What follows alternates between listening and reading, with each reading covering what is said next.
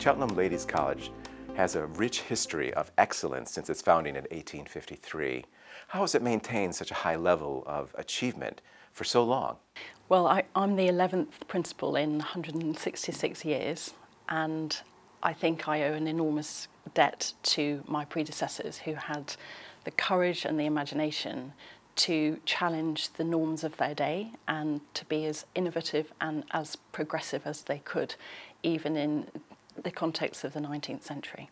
It's put us on a really strong platform to be creative and bold in terms of facing the challenges and the real opportunities that we now have in the 21st century in the education of women. Cheltenham Ladies has a sizable presence in the town centre and a renowned international reputation.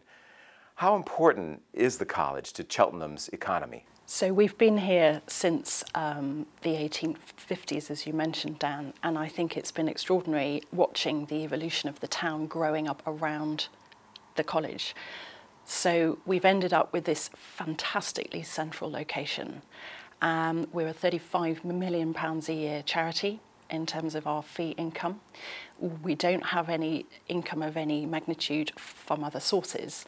So that places us really at the centre of the multiplier effect for our employment. We're the 5th largest employer in Cheltenham, I believe, and also the expenditure that comes from having 850 pupils who hail from 40 countries internationally, and also a permanent presence of 180 of the day girls who live quite nearby as well.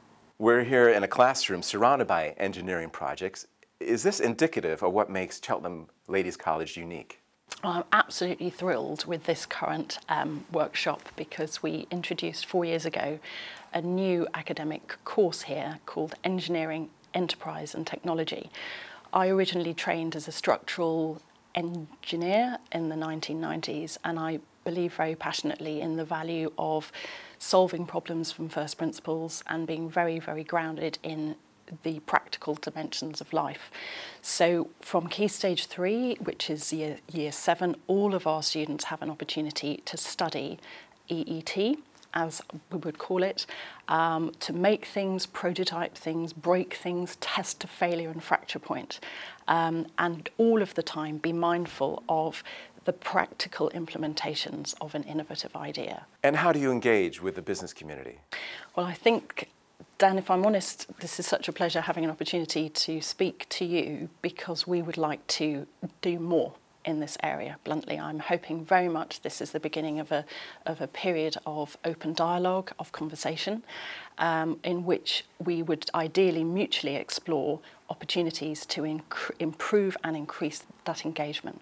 And what's your vision for Cheltenham Ladies College over the next 5 to 10 years? So I think if we had a crystal ball for 5 or 10 years, it would be very useful at the current time for all of us, I imagine. But we have spent years looking ahead, and I think it's one of the privileges that schools often enjoy as organisations is that they can take a medium and longer term view.